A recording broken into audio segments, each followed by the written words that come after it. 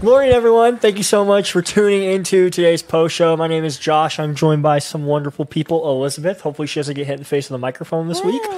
Andy and Darren.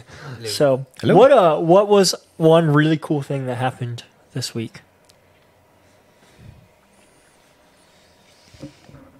Oh, yeah. It's like no, I was repositioning.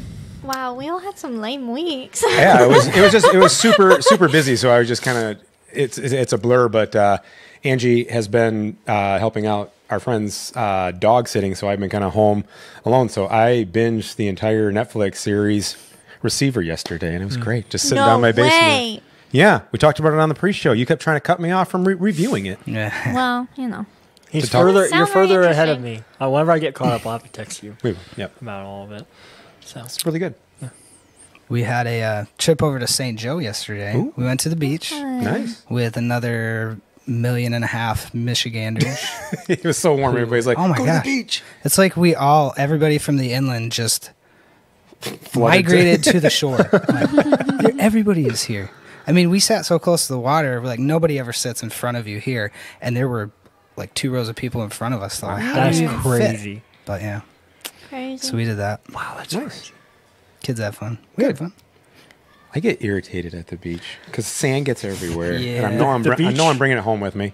The pool was superior. Far superior. The pool was very much superior. I get claustrophobic at the beach. Too many people. Just, yeah. I can see that. Elizabeth? We talked about the beach as much as we talked about bowling I know. last week. Talked a lot about bowling. Yes. I am proud to say I'm now a professional golfer. Hey. My grandpa, sitting right over there, taught me how to golf, and I am like a professional. Okay, I just want to point out, right when you said professional golfer, your grandpa started laughing. Oh, I know. Immediately the second that you said that. Okay, Carrie, does she have a slice? What is a slice? Oh, I know what a slice of pizza. She hasn't developed that yet. It's not a slice of pizza. It's when you mess up your tee shot really bad. Okay. Slice it or to any the wood. shot. Or any shot. Typically the tee shot. I haven't seen anyone slice a putt. No, I'm really good. What'd you shoot? We didn't. We didn't keep score. Did you go to a driving range or did you play on a course? The driving range. I'm starting slow, guys. Starting slow. Hey, but I am already a professional. Okay. Of course you are. Yeah. Although my grandma, she goes, wow, I can't believe you actually hit the ball. How encouraging. I know. Like, it was funny. But I was like, Grandma, I did miss a couple times, but I did hit the ball more times than I missed. Okay. So I'm professional. It's a good start. This is a really good start. Yeah. Reminds me, I gotta get my driver re-gripped. Thanks for reminding me. You're welcome. Thank you. You're so welcome. The highlight for me, last night my mom and my stepdad got into town. Hey, nice. So that was cool. Got to go out to 600 Kitchen, one of my favorite restaurants. So that was fun. My mom is going to be staying with Chelsea when I go to summer camp tomorrow. Oh, cool. So my whole week was pretty much spent endless hours on summer camp. Yeah. Making sure everything was ready to go. All right, let's go ahead. Let's hop into the first question. What stood out to you in Pastor Perry's message today? What was something that jumped out to you? That picture of him. Yeah, I know. The picture was crazy. He had hair. I know. I was He like, had who? hair. Let me pull up my notes. I was like, Dwight's got hair? Dwight. It's his legal name, Dwight. In case you didn't know.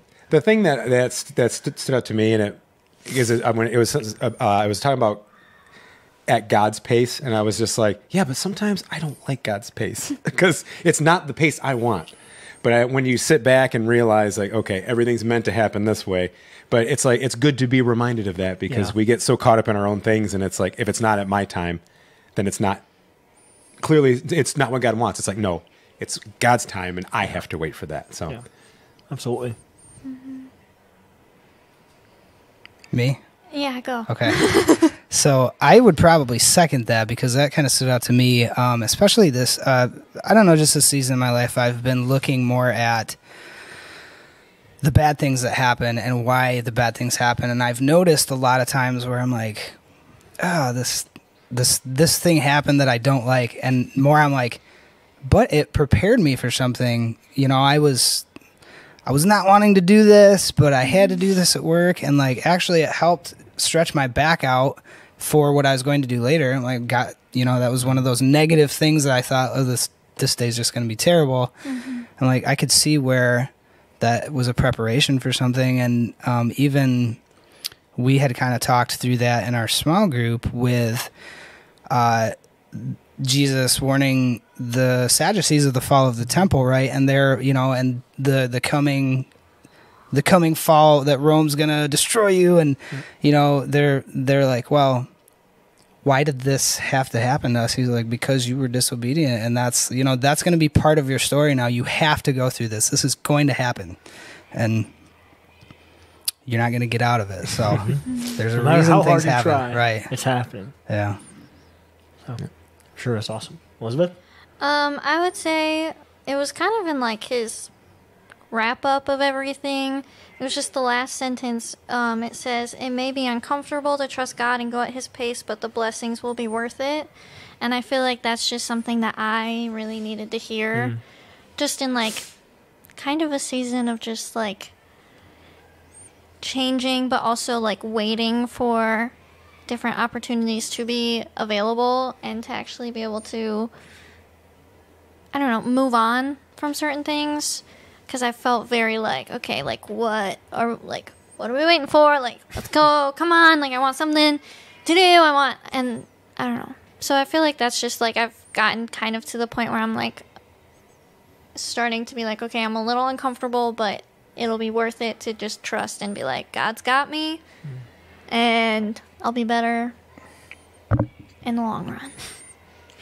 Yeah, I think what stood out to me, and whenever I hear the story of the Exodus, it always just blows my mind, like what the Israelites, like, okay, they experienced God in this way, in the parting of the sea, or from the plagues first, and then the parting of the sea, and then the manna, and then the quail, and they just keep going, I want to go back to Egypt. And I'm like, how? You experience God every day, and then I look internally on myself and go, I also experience God every single day, and I still want to go back to X or still have desires of Y, and I'm like, I relate to the Israelites so much more than I could ever imagine. Every time I hear it, I always am like, oh, I'm glad I'm not one of them, and then I realize, oh no, I am one of them. Yeah, we all are one of them, in one way or another. So it was kind of a humbling message, I guess, to put it that way, of just a reminder of like, I'm not much better than these people here. I see the blessings of God every day, and I still struggle with certain things I shouldn't be struggling with. Yep. So when you look at the story of the Exodus, kind of dive a little bit more into it, what is one thing that stands out to you? So Pastor Perry was jumping through, starting in obviously the book of Exodus, going through the book of Numbers, and just certain parts of the story. Whenever you look at that story as a whole, what stands out to you personally?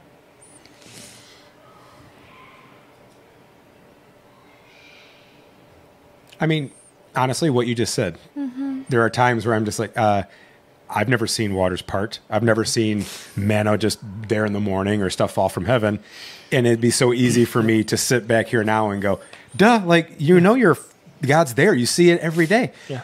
And you're still complaining and grumbling, like, seriously. And then to think about it, you're like, yes, I experience God in different ways. It's just not waters parting, this or that, and I still do the same thing. So, but that's the biggest thing to me, because I'm like, look, it's really easy for me to sit here and say I experience God every day, but I also can't say that, hey, remember last week when he parted the waters? let's go back to Egypt. Like, I can't see myself doing this. So maybe he'll part the water again for us, and we can go back. Why that delicious food was just laying in the desert.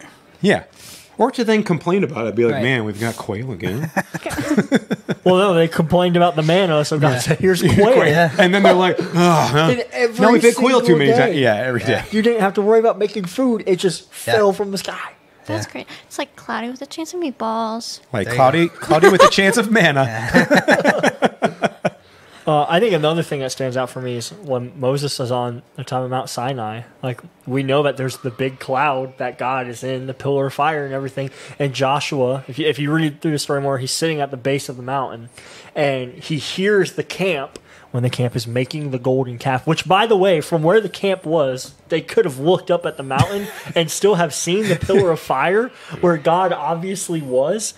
but they still were so impatient that they wanted to make a golden calf. And when Moses comes down, Joshua tells him, "Hey, I hear like sounds of like these crying and these chants, all this from the camp, but I know it's not a sound of war." So Joshua he's completely out of the picture of this. He's like, something's happening there, something's happening up here, and I'm sitting right here, and it blows my mind how he sits in that spot. And he stays so faithful to what God's called, even though there's something going on at the camp and he doesn't know what it is, but he knows what his job is to stay at the bottom of this mountain waiting for Moses to come down. Yeah. Knowing that something is going on in the camp, but he stays there because this is what Moses told him to do, and he knows that Moses is with God. So even in the midst of the craziness and the lack of faith by the Israelites in that moment, when, again, they literally could have just looked at the top of the mountain and seen God right there, how Joshua stayed faithful in that time. He's like, I'm supposed to be here. I'm going to stay right here because this is what God told me to do through Moses. Mm-hmm. Yeah. That'd be impossible. I know me. I'd be like, what's going on over there? I'm like, why are they chanting? What is maybe that I should just go over there and check. Nope, he stayed right there at the foot of the mountain. Yep.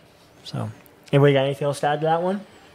I feel like, I mean, obviously the thing that stands out to me most about the Exodus is just the time frame, right? Like, 40 years is a long time. And how many times have I asked God for direction and I get impatient when it's 2 days, right? 40 years. 2 days, dude. 2 hours sometimes. 2 hours. I'm like, come on, let's go. Yeah, I know, right? Like, we just have such a short span of patience now with God. I think with everything. And you know, our phones don't help. You know, all the connected stuff doesn't help. But it's a good reminder when you go through those stories. Like, yeah, sometimes God takes a while to answer your prayers and to show you things, to show you direction, and you have to be happy with where you're at.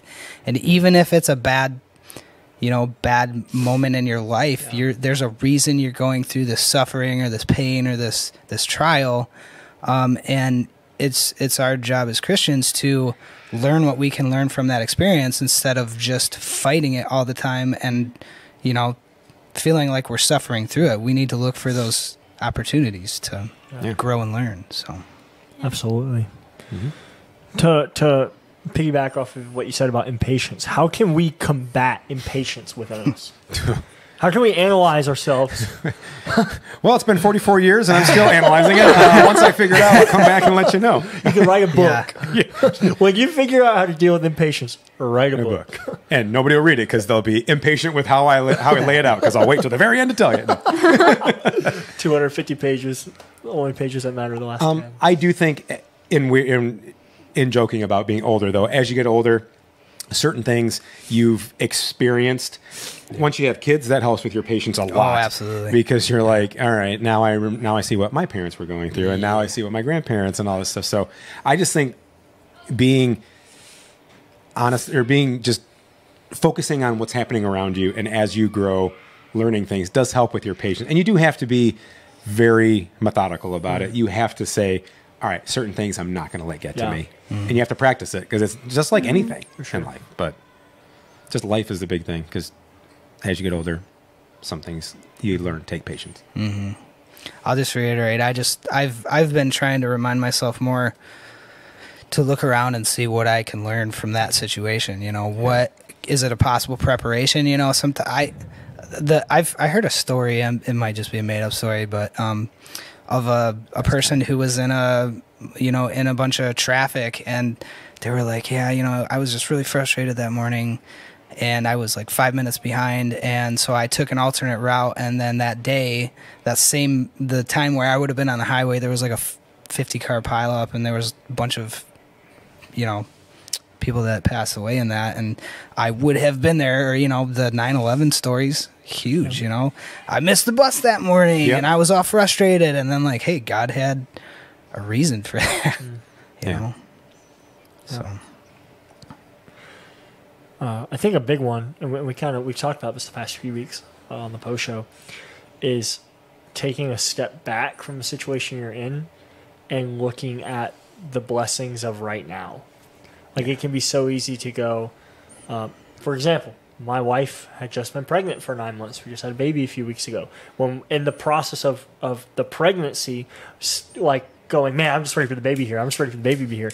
And not enjoying the blessings of the season of, man, this is the last time it's going to be just us two. Let's take advantage of that, and rushing out with impatience. But when we took a step back more towards the end of it, we were like, man, we've kind of like almost wasted away these first few months because we've been spending so like, oh, I can't wait for the baby here. I can't, like, is it good to be excited for those things sometimes? You know, like, Sure. Absolutely. But we don't want to just be so focused on that we're not enjoying the present moment. So I think if we take a step back in our situations that we're trying to rush through and go, man, what is God teaching me now? What is the blessings that's coming from this right now? That would be game changing in our walk. Yeah. I feel like I really struggle with that, especially if I know that something is going to change or that something is like coming up that's big. Like I will just like almost hyperfixate on that and just like work myself up to a point where like I try to fix it all or do everything I can right now instead of just like knowing that everything like once I get there I'll be able to like actually work through it, because I do really bad with change.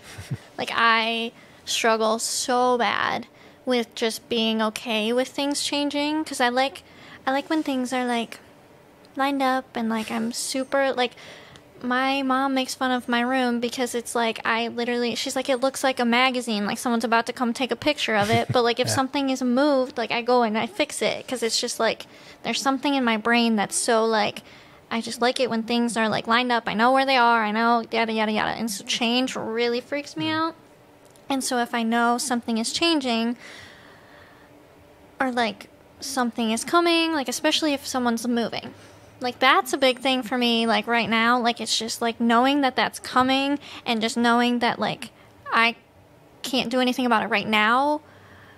But I also, I don't know. It's just, it's a hard thing for me to take a step back and really be like, okay, like that's not happening right this second. It's okay to just let that be like pushed to the side for a second. It's been really hard, but I've been trying to work on it because I get very like if I think about too many things all at once, and no one needs me like. And guess what? Sometimes when some people are moving, it's a good thing for them and for us. So yeah, it's just the way God is planning things out. So as I've gotten older, when I was younger, I didn't like change. Now that I'm a lot older, I'm like, change happens every day. So I like work, people go like, gotta get, some people resist change, and I've seen how that can negatively impact things. So that's helped me too along the last few years. So it's like, yeah, it stinks and it's not great, but it's also for a particular reason. And the one who's in ultimate control knows a lot better than I do. So I've learned to just kind of go with it. Yeah. I think it's encouraging too, because you see examples in scripture of that where, Jesus is like, hey, I'm bringing this new system. And everyone's like, we don't want change. We like the system we had. Why are you changing things? Like, don't teach them that. Get out of here. Yeah, he was the ultimate bringer of change. Right. Yep. No. Well, thank you guys so much for joining us. I know we got a couple of people that have to go rock our socks off here in a minute. In just a second. So everybody that joined in for our post show today, thank you so much for joining us. If you have any questions at all about maybe anything you heard in today's message or something that you come across while you're reading your Bible, you can go to my3c.org to the Submit a Question tab. You can put it on there, totally anonymous, and our goal is to answer that question on one of our future Q&As. We have our Q&A every single Wednesday at 7 p.m. So I highly encourage you to join in on that. There's a lot of great information. You can also go back and listen to the 40 others that I think, all right, there's probably not that many, but however many we've done up to this point. There's probably been close maybe to 40. Maybe there's like 40, however many there's been. But you can go back and you can listen to those. I highly encourage you to do so. Again, any questions, my3c.org, go to Submit a Question tab. Go answer or ask your question there, and we will answer it in one of our future Q&As. Thank you so much for joining us today. We hope you have a great day. We here at Connections love you, but most importantly, Jesus loves you. See you guys.